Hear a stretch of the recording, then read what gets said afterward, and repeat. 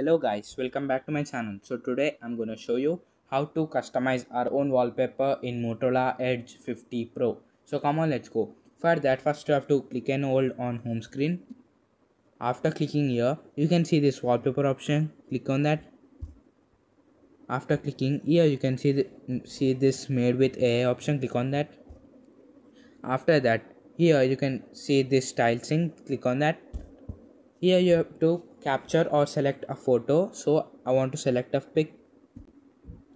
Here you can select any of your pic. Yeah, here it will take some time to generate your wallpaper using AI. So the wallpapers are ready guys. You can select any of them and click on set.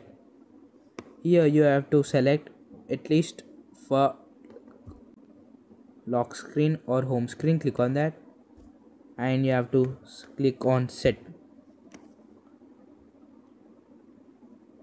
The wallpaper is set up guys. Thank you for watching my video. If you like it, please like and subscribe to my channel. Thank you guys. Bye bye.